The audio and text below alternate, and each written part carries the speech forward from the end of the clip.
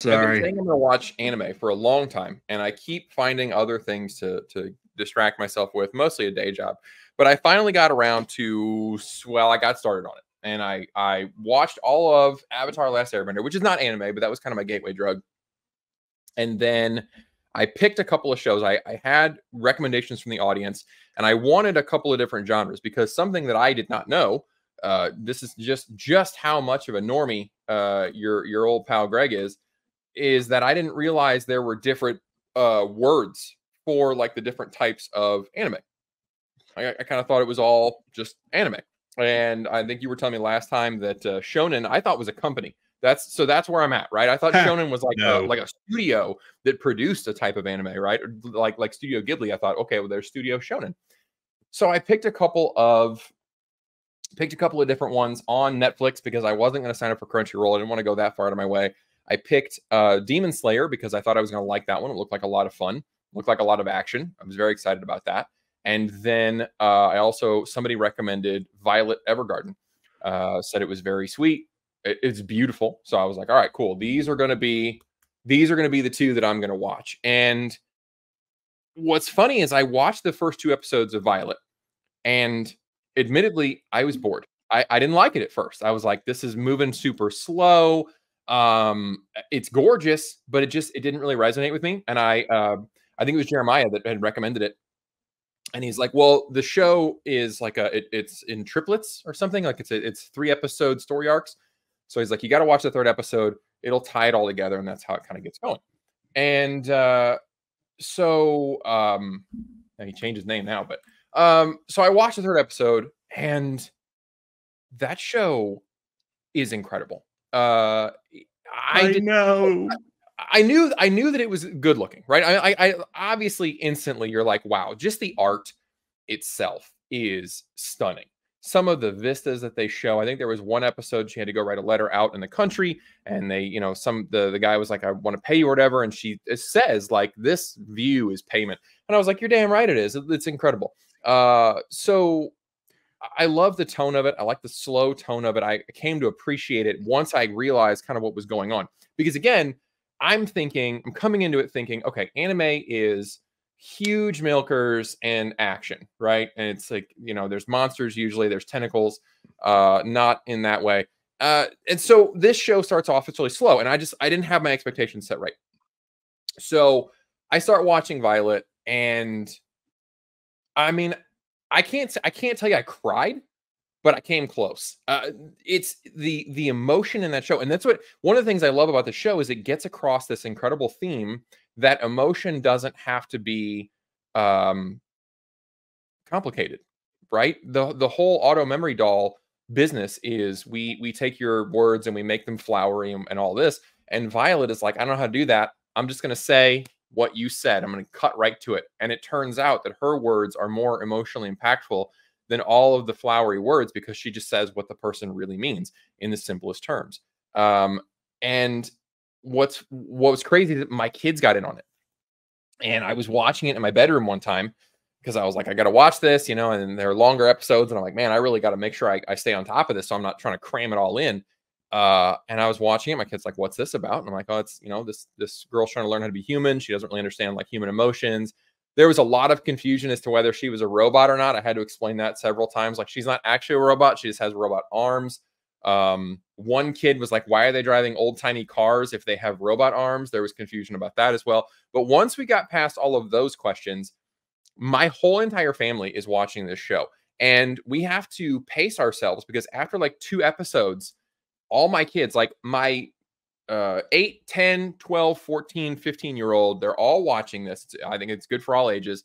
And we do like 1 or 2 episodes at a time because by the end of the second episode, everybody's like, I gotta go do stuff. I have to go play some video games or something. Like, and we all discussed like, why does this show make me so emotional? I don't fully understand it, but it does. Like, it is so impactful.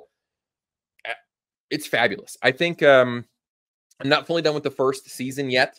I think I have, there's 13 episodes in that one. I think I've got 10 down. I think there's 2 movies. Is that right? Is it 1 season and 2 movies? Am I correct on that? I'm pretty sure it is 2 movies, and that is a big Okay, so what you said, you thought that it was shonen. No, anime is what they call, cartoons. But everyone knows that when it comes to anime, you know what it's going to be like. But there are genres to it. I'm not sure which Yeah, one yours is, but there are more. There's josei, there's shoujo, there's seinen, there's mecha, fantasy, slice of life, shonen, which is the big one that sells a lot because it's mostly catered to like boys who like action. So, that's why some things are like guys with six packs, manly mans who use swords and fire. And you also have girls who have like slim, busty attire, but they can also kick ass. There's also isekai, which is being like reincarnation into a new world. There's ecchi, which is probably where a lot of the bad name gets from, which is like, the too sexy. There's no plot. It's just too much fan service. There's romance, there's action, there's comedic genres: adventure, mystery, horror, magic.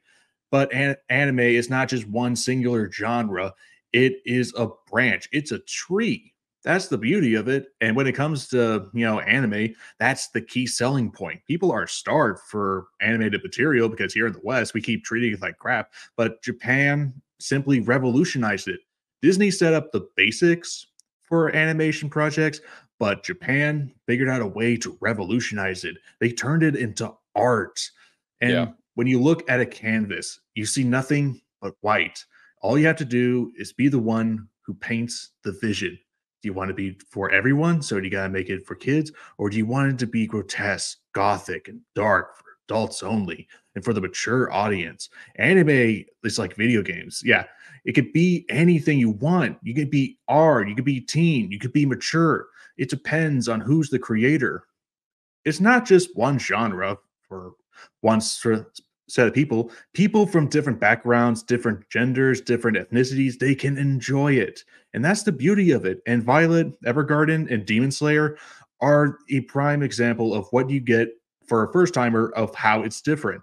Demon Slayer is shonen. It's mostly action intensive and, clearly meant for boys, while Violet Evergarden is something different entirely. If you want a good family one, I highly recommend Spy X Family because it is so cute and adorable and funny. There's all there's also a lot of good pros to anime too, and the best part is the music. oh I yeah, tell Spy X you. Family has the little the pink horned monster thing, right? I Oh, you think got Mr. Chimera? I'll be buying that plushie for sure. The Do it. what's interesting, this person said that Evergarden tackles this topic of love. And I just reached well, a couple episodes ago, we kind of reveal that the major loves Violet, not in a like a romantic way. And in the beginning, again, I'm walking into this as a new person and I'm thinking, okay, anime is it's very sexy. It has this reputation for being very sexy. And when he says, I love you, I'm thinking like it's a romantic kind of thing. And then as the show progresses, it's really more of a fatherly love. It's a very affectionate love. And I was very happy that they went very happy with that they went that direction instead of making it gross. Like I mean, it was it is just it's beautiful. It's beautiful in tone. The music is beautiful. I don't skip the intro song. The intro song is gorgeous. I don't skip the outro song. That's gorgeous. Like I just want to listen to it. It's so relaxing. Um, I like the fact that I didn't think I would like this. Again, I thought I would be drawn much more to the more action shonen style stuff. I like the extended shots. That's something that I'm finding that I enjoy that I never thought I would have liked. That we just hold on the back of Violet's dress as it blows in the wind, or some flowers that are moving in the wind, or something, or just a scenic vista, and we hold on it for like 10 solid seconds. Which in Western movies and stuff, where they're like, we're here and we're shifting and we're moving, and there's an explosion, and then this person's face and that person's face, and it's I thought I would find it boring, and somehow I absolutely do not. A lot of people are mentioning like Mecha, like Gundam. I watched Gundam on Toonami a lot when I was a kid. I don't remember what the story was about. I just remember they were kick-ass robots, and I fucking loved it. So yeah, a lot of people are calling a Spy X Family. I'm excited to watch that one. Mhm. Um, I yeah, I'm so excited, and I've watched a lot more of um I've watched a lot more of Violet than I have of Demon Slayer at the moment. I'm only like 5 or 6 episodes in that one because anytime I sit down, I'm like, all right, I'm gonna watch some anime. I gravitate to Violet because it's gorgeous. It makes me feel things somehow that I didn't know that I could feel. It's amazing. I love, like I said, I love everything about it. Like, I really can't think of anything. I have critiques about Demon Slayer. I have no critiques about Violet Evergarden. I just only am upset that there is not 8 seasons of it, right? Like there's not enough of it. There's my critique right there, that they just need to make more of it. I'm really excited to see how it ends. I like um, the new layer of it, that like she's learning emotions and is now faced not just with the ushy gushy emotions, but also the negative emotions, that, this realization that like she's bringing people together, but oh my God, I killed a lot of people and they're never going to have these emotions that I'm now giving people. What I said, oh, you know what I said? I didn't cry. That's a lie. I lied about that too. Cause when she helped the author finish his book after his daughter had died, and like she jumps across the lake and he sees her and she's like floating, like, and he's seeing his daughter and everything. Like whew, that was one where everybody in the family was like, all right, we got to go find something else to do. We got to go. I mean, we just need to do something because we can't take anymore. Can't take any more of that. It was excellent. But unfortunately, the other one that I'm watching is Demon Slayer, and it's getting better. And one thing that I think I'm again, I think anime is just like a different, there are things that I keep seeing people say in comments, especially when I was talking about One Piece. I had mentioned in One Piece that like there seems to be this whole other magic system and we don't know shit about it. And a lot of people were like, yes, there is. There's this whole other hockey, something like that. And they're like, it's a whole other magic system. And you don't even know about it until like, they don't even really directly mention that it exists. They don't actually, like, you get hints about it, but nobody even affirms that there is a second magic system until like episode 600 or something. And the impression that I'm getting is that anime is, that's normal, right? Like there